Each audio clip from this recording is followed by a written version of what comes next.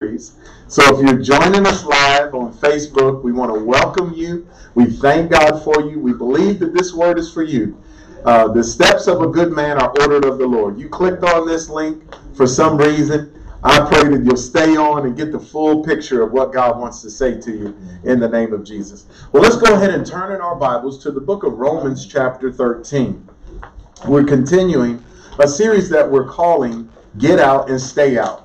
I want you to imagine, a couple in a relationship, or, maybe some friends have gotten into odds with one another, and they said, get out and stay out. Well, that's what we want to say to debt in our lives. Financial bondage. We want to tell financial bondage, get out and stay out. And I believe that that is the will of God, and I believe that you'll see the heartbeat of God in Romans chapter 13 and verse number 8. Romans 13:8 says this: owe no man anything but to love one another. Verse 9 says this: for the commandments, you shall not commit adultery, you shall not murder, you shall not steal, you shall not bear false witness, you shall not covet. And if there be any other commandment, all are summed up in this commandment, saying, you shall love your neighbor as yourself. Well, I believe with all of my heart, this is God commanding us through the scripture to not put ourselves in the borrower's position. Amen. In other words, I believe with all of my heart that it is not God's will for us to ever borrow in a financial arena, whether it be for a house or for education, which some say are appreciable assets. I believe that it's God's will for us to look to Him as God in our lives and ask Him for whatever it is we need, whether it be housing or clothing, whether it be transportation. And he knows better than we do. Right. Financial experts may be out there, and they may say, well, it's okay to borrow as long as you keep it within reason and you practice good financial management practices. Mm-hmm. But in reality, what God said in His word from this verse, and it's repeated several times, is to owe no man anything but to love him. Amen. Say that out loud with me. Owe no man anything but to love him. And that's God's will for us. And then what's interesting is in verse number 9, he immediately starts talking about commandments. Mm-hmm. He names 5, and then he concludes with one of the great commandments of the law, that you shall love your neighbor as yourself. But what's also interesting is that in the Old Testament, in Deuteronomy chapter 5 and in Deuteronomy chapter 12, God tells us as His people, He says, you shall lend unto many nations, but thou shalt not borrow. Amen. Man, that's abundantly clear. And thank God when we can take God at His word. And not just the letter, but also the spirit of it. Here's the spirit of that law. In Proverbs chapter 22 and verse 7, the scripture says this. Proverbs chapter 22 and verse number 7. He says in Proverbs 22:7, the rich rule over the poor, and the borrower is servant to the lender. Amen. So on one hand, we have the letter of the law, which is God saying, don't borrow, don't owe anybody anything. Right. But in Proverbs 22 and 7, I believe He's given us the spirit of the law. He's given us why we shouldn't put ourselves in the borrower's position. And that is because the rich rule over the poor. Right. And He said, I want to make you the head and not the tail. That you'll be above only and not be beneath. Right. And if you put yourself in the position of the borrower, then you're going to be serving those that are rich, that rule over the poor. And so we have then not just the law, but the spirit of the law in these verses. And then there's the all too famous passage of scripture where Jesus is ministering to us, and He says, take no thought for your life. I've got you. Whatever you need, I will take care of you. Right. Just like God takes care of the birds that fly in the air and the grass that grows in the field. Don't worry about your future. God says, I will take care of you. And one of the most wealthiest men on the planet, Jesus said, would not be taken care of like God would take care of you. He called out Solomon. And Solomon was like a multi-billionaire. Amen. And the blessing of the Lord makes rich. Right. God gave riches unto Solomon. You know, he didn't even ask for the riches. He said, just give me wisdom. And God says, you know what? Because you haven't asked selfishly for me to give you this or to give you that, I'm going to give you this that you have asked me. And I'm going to go beyond that. I'm going to give you riches and honor. Amen. So God wants us and has, through Jesus, made us rich. But obviously, we need to follow his plan for our lives. And that plan for our lives does not include going to a top-rated appliance furniture store and signing our name to 60 easy payments, putting ourselves in the borrower's position. Amen? Why? Because the spirit of the law says the rich rule over the poor and the borrower is servant to the lender. Turn over with me to Matthew chapter 6, and let's just look at that briefly. In Matthew chapter 6, we see another fundamental principle that we're ministering on this subject. In verse number 23, Jesus says, let's pick up in 24, no one can serve two masters. Either he'll hate the one or love the other, else he'll be loyal to the one, he'll despise the other. You cannot serve God and mammon. And then at last, he in verse 33, he says, but seek ye first the kingdom of God and his righteousness, and all these things shall be added unto you. Verse 34 says of Matthew 6, therefore do not worry about your life. For tomorrow will worry about its own things. Sufficient unto the day is its own trouble. So what we see in these passages of Scripture are the law. God saying, don't put yourself in a borrower's position. But then we also see the spirit of the law, which is the borrower is servant to the lender. And Jesus tops that by saying, no man, not anybody that you've ever met has the ability to rightly, properly serve two bosses. Right. Now, they might have two jobs, but there's going to be one job that they like more than the other one. Come on, there's going to be one boss that they love more than another, and they're going to hate the other one, right? And Jesus made it plain, and he really says, put yourself in a position where the only one that you have to answer to is God Almighty. Amen. Well, I'm excited tonight to introduce this message that I want to call Big Step Number 3. Big step. And in order to get out of debt and stay out of debt, there's going to be 7 big steps that you need to take. 7 big steps that you take. Big step number 1, of course, we said, is to seek God first. If you're in something and you're entangled in it, go to God and he'll show you how to get out of it. Especially if you're going to get out of something and not get back into it. Right. Have you ever been trying to detangle something and you thought you were doing real good? You almost got this thing untangled, and sure enough, right at the end, you get it all and you weren't able to fully get it out. In the same way, what we're saying, if you've got debt in your life, financial bondage in your life, then go to God and God will show you exactly what to do. Proverbs 3 says, trust in the Lord with all your heart. You may be an individual that owes right now hundreds of thousands of dollars. If you include the house at least, you could have, credit card debt, car notes, house notes, student loans, and all of those things are real, as it is the country in which we live in. Did you know this? And I've got to add this. 78% of people in America live paycheck to paycheck. Yes. That is so real. It's real in the world and it's real in the church. And I believe that there is an answer. There's deliverance. And I believe it comes from God. So big step number 1 is to seek God first. Big step number 2 is you've got to be dead to debt. That means you can't be tempted by it. You can't be seduced by it. They could offer it. They could throw it at you.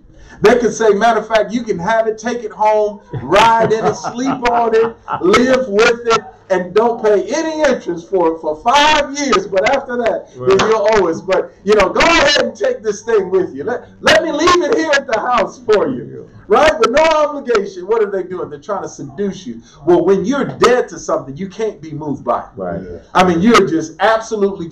Have you ever been there where something has turned you off in life?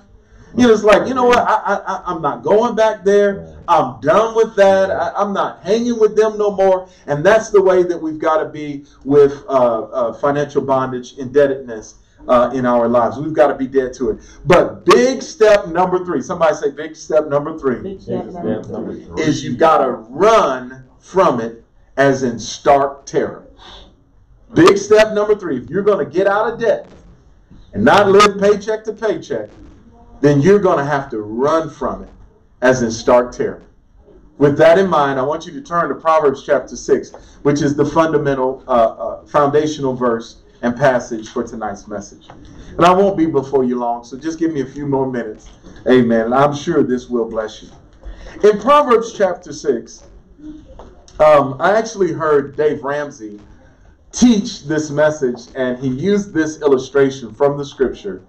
And it so blessed my life. I've never seen it or heard it this way. And it is God's word. Incidentally, I highly recommend Financial Peace University with Dave Ramsey's ministry. We're currently hosting it here at Faith Family Church. And if you've never gone through it, I encourage you to go through it. And if you've gone through it, go through it again. It is absolutely a positive, powerful, power-packed series of teachings from the Bible, but with practical applications that will really change your life financially. And essentially, he takes one of the baby steps that he gives from this passage.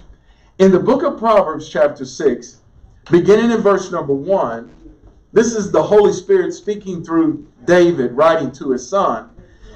Solomon writing to his son. He says, "My son, if you become surety for your friend, if you have shaken hands in pledge for a stranger." Verse 1 essentially says, "My son, if you are in a situation where you are in debt." Right. Now, when you co-sign for somebody, you're signing as a surety that if they don't pay it, you'll pay it. And he's writing to his son to say, if you find yourself in debt to somebody, for somebody, or for whatever reason. That's what verse 1 says. Verse 2, he says, then if you find yourself in that situation, then you are snared by the words of your mouth.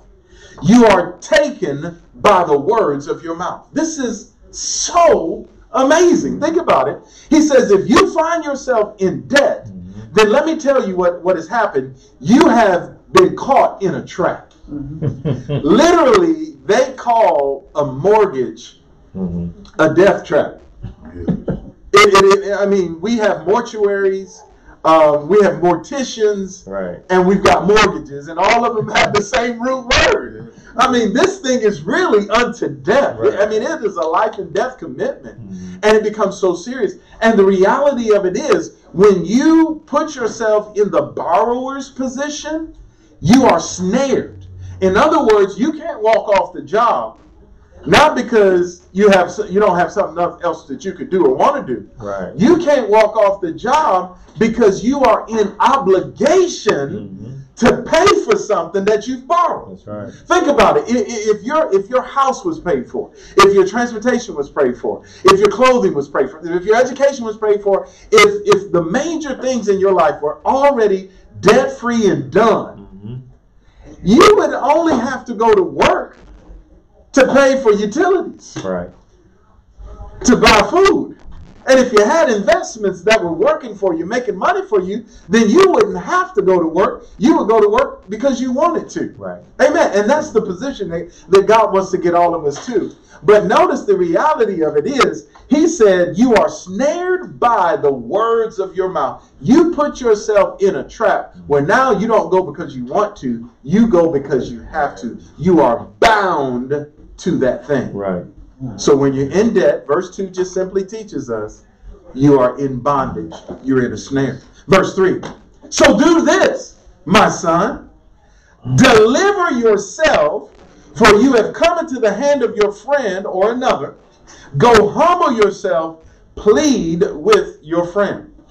So notice this. He says, if you find yourself in a debt situation, you're in a trap. So do this, deliver yourself. Right. In other words, if you're going to get out of debt and stay out of get out of debt and stay out of debt, you're going to have to get yourself out of it. Amen. It won't be somebody else coming in. Because you know what? If somebody came in, if mama and them came in, if an inheritance kicked in real big and they paid off this and that and the other for you, Right. that's going to be financially free for a moment. But you know, you're going to go right back into it. There are people that have won the lottery and today they're broke. That's right. There are millionaires that were once there were people that were once millionaires, NFL players, boxers, Right. sports legends, music stars, individuals in the corporate world that they were at one place in an abundance of wealth, but now they're broke and living paycheck to paycheck just like other people, trying to get gigs and jobs and all kind of things. Why? Because they didn't learn something. They didn't do it themselves. Good, they didn't good. get away from this as we're describing. Good. So he says, deliver yourself. Now, anytime the word tells you to do something, means you can do it. Yes. That means it doesn't matter how big that house note is, how big that car note is, you can get yourself out of what you got yourself into. Amen. He says, so deliver yourself, plead, humble yourself. Verse 4. He says, give no sleep to your eyes, nor slumber to your eyelids. This is another step that he's giving clearly on how to get out and stay out of a debt situation. In other words, deliver yourself and work really hard. And if you're going to get out of debt and stay out of debt, it's going to require some hard work on your part. Come on, somebody. I'll leave that part particularly for be diligent, which is big step number 4. But you are going to have to work hard to get out of this thing. Yeah. You know, there's no get rich quick scheme, and there's no get out of debt quick scheme. Come on. It's going to take some hard work and effort for you to get out of this. Amen? Amen. Amen. We're still not yet to the fun part. We get to that right here in verse number 5. Verse number 5. If you're in a debt situation, verse 5 says, deliver yourself like a gazelle from the hand of a hunter, and like a bird from the hand of the fowler.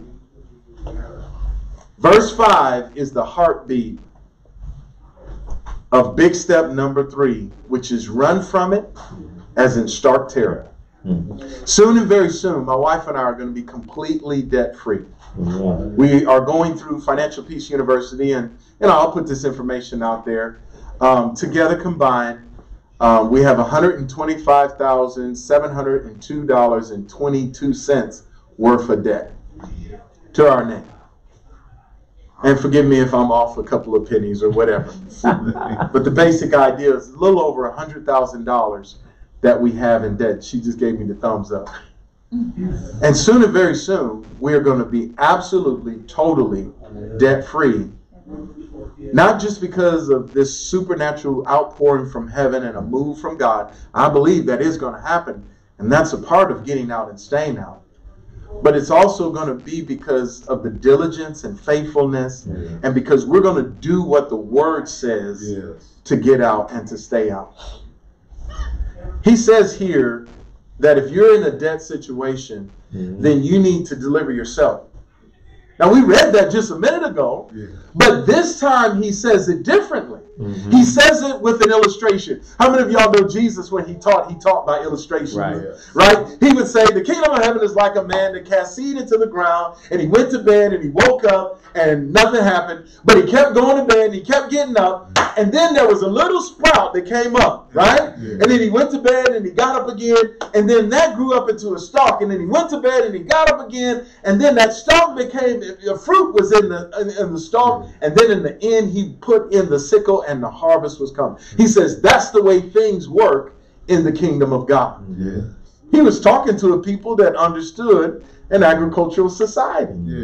And if he's saying this is the way it works with God, that there's simply seed, time, and then a harvest, then we can apply that to everyday life. Right. Yeah. We can apply that in a marriage. We can apply that in a business. That if you take something real small and put it in the ground or put it in motion, give it enough time, something big and something great can come out of it. Amen.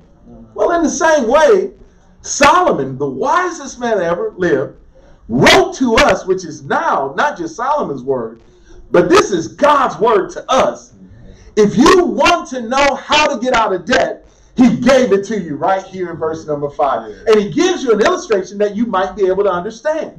How many of y'all like or have watched like National Geographic type, wildlife? And okay, so this is so fun. First time I ever saw it was Dave Ramsey. He put it on the screen. He was trying to help people in how to get out of debt. And he showed a cheetah and a gazelle. I don't know about you. I've seen that kind of video clip where the cheetah starts out real slow. He got that eye on the prey. He's moving with cat-like stealth. And then all of a sudden, the fastest land mammal on the planet takes off and begins to run down through this herd of gazelle, specifically gazelle. So Dave Ramsey is showing this on his big screen. And he showed there was this gazelle and it's just started running. I mean, jumping and running. And then there was a baby gazelle. Oh, man.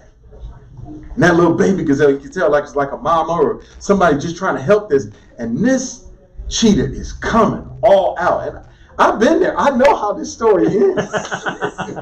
Something is about to get wrapped up in some dust, some little shaking. It's going to be dragged out, and the music is going to get all soft, and the cheetah will live another day. And this was just regular business for the cheetah. But did you know? He showed a clip that ended differently. This clip ended where the cheetah changed direction from the big gazelle and went after this little gazelle. I mean, and the cheetah is going hard after it. But then he started to slow down. I learned later that the gazelle has a longevity in their flight that could outlast the longevity of the cheetah. The cheetah's brain literally can overheat if it runs at top speed too long. Y'all can tell I was watching National Geographic. I didn't know it. They kind of showed the thing. And the cheetah knows if it's about to overheat. Can you imagine if you're in the desert and running at top 70 miles an hour as an animal? But that gazelle, there was something in him. One person put it like this. The gazelle was running for its life. Right. The cheetah was just running for lunch. Right. How many of y'all know there's a difference? Right. And it's important for you and I to really know the difference, because this is exactly the exact illustration that God is giving you and I at how we're going to actually get out of debt. If we look at it from the world's perspective, the story doesn't end well, but from the statistic that I was told, 19 times, only 1 out of 19 chases does the cheetah actually get the lunch.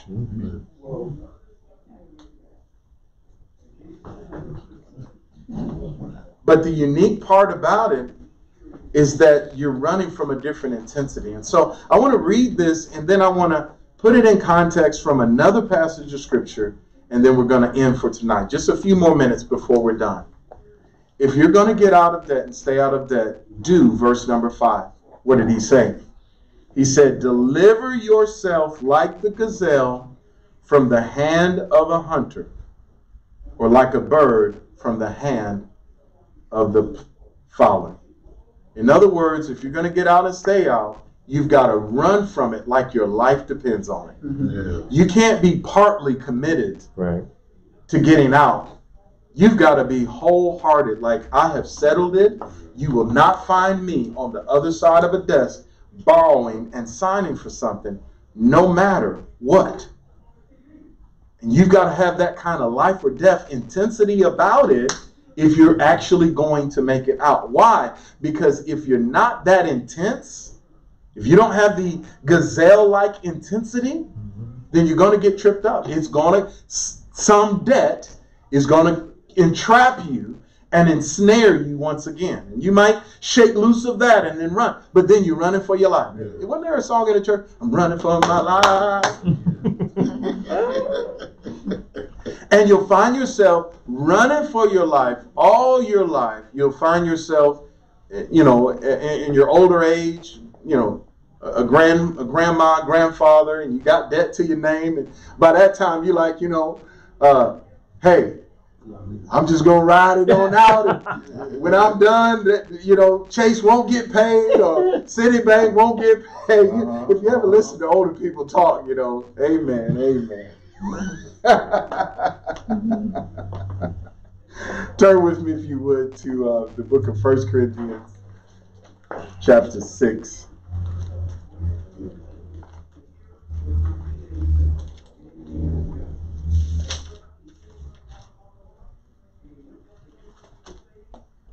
So I added a part to this, big step number 3, run from it, as in stark terror. Mm-hmm. So if you're going to get out, stay out, you need to run from it like stark terror. Somebody said, well, what does stark mean? And I just used the old English word for the word flee. The Bible teaches us that there are things that we should flee. Flee youthful lusts. Here's one thing that we should flee that the Bible teaches. In 1 Corinthians chapter 6 and verse 18, the Bible says, flee fornication. Every sin that a man does is outside of the body, but he who commits sexual immorality or fornication sins against his own body. Another place in which the Bible talks about fleeing is that when you resist the devil, he will what? Flee from you. And so back when Paul was using those words, and when this word was used, here, it had a meaning. And in the Greek language, where this word flee was written in several places in the scripture, it meant to run from, as in stark terror. Mm-hmm. I come from Detroit, and it's in me even to this day. If my wife and I walked out of the movie theater and there were some people that ran by us, both of us, because I'm from Detroit, she's from Chicago, both of us will instinctively start running. Yeah. Without thinking. Right. Why? Because, we're not like the cat that turns back like, hey, what's going on? Why is everybody running? No, it's like, oh, yeah, what's going on? We find out, what y'all running for, man? We was just exercising. He was just challenging me to a race. It's like, okay, man, y'all gotta watch that, man. No, I'm serious. Somebody's running. I'm going to start running, and then we're going to figure it out later. Right. Okay. Somebody say, run from it. Run from it. As in stark terror. And if you want to get out of debt and keep debt completely out of your life, then you need to run from it as in stark terror. So the Bible says here, and I want to use this because there's some symbolic meaning. He says, flee fornication. Mm-hmm. You want to avoid that at all costs. Right. The Bible talks about a strange woman in the book of Proverbs. And he said, don't go down near her door. She'll entrap you. And you'll find yourself in a situation that you don't want to be in that will keep you longer than you want to stay. Right. So he says, avoid it. The reason why I bring this into the conversation about debt is because if debt is a sin, if it is a sin, then what would that change in us? If we knew that debt was a sin, then if we love the Lord, then we would naturally want to avoid it at all costs. And it's one thing to be tripped into doing something that's against the will of God, but it's another thing to willfully do it. Yes, yes. And where sin is concerned, in most cases, we're not just saying, you know what, I'm going to go rob somebody today. You know, we don't get up and say, you know what, I'm going to go lie on somebody today. Right. I'm going to go want something that somebody else has and express it and let it control. No, if anything, we fall into or do things that blindside us, that it wasn't willful or intentional. But when it comes to debt, some of us willfully sign for the package. Mm-hmm. And could it be that we don't see it as sin? And because we don't see it as sin, we don't treat it as if it were or would be a sin for us to do it. I'm going to tie this together perfectly in a minute.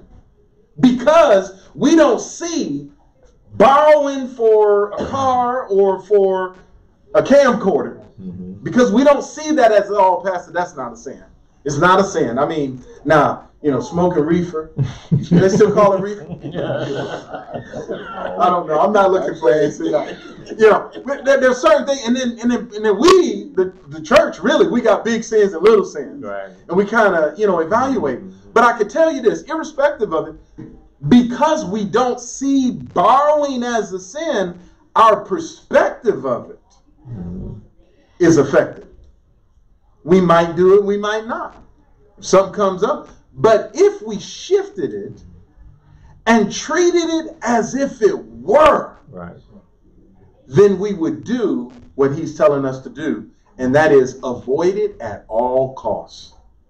In other words, if you find out that I engaged in borrowing, it should be like, man, how did that happen? Yeah, they tricked me. They said this was pay immediately, but they switched it and it's pay over time. Right. And I got caught up in it.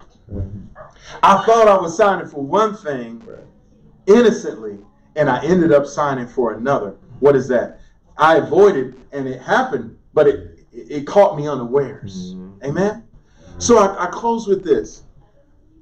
The way that you avoid fornication is you can't play with it. You've got to run from it, as in stark terror. You can't sit there on the couch, rubbing legs. You know how that starts. Oh, it's quiet. It's quiet in the church. Is it quiet in Facebook? I know how it starts. You all up under the table. You all up under the table. And we at work or school. And somehow or another, that means something, right? Yeah. And you can feel that. Yeah. Right? What's happened? You're on a slippery slope. That's right. That's right. Oh, you're going to come over to the apartment or come over to the house and, we're two believers. Right. Not married. And we just going to watch movies.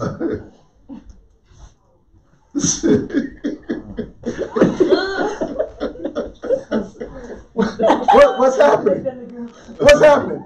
We're going to end up doing something. What's happening? We're going to slip into something that we're not. And if you listen to what the scripture says, if you want to avoid it, literally, he said, nevertheless, to avoid fornication, let every husband have his own wife, and every wife has her own husband, right? Yeah. But if you don't think in that terms, if you don't avoid it, because that's what the word means. Right. It means to run from this as in stark terror. Yeah. When they call and say, we can say, no, we don't borrow.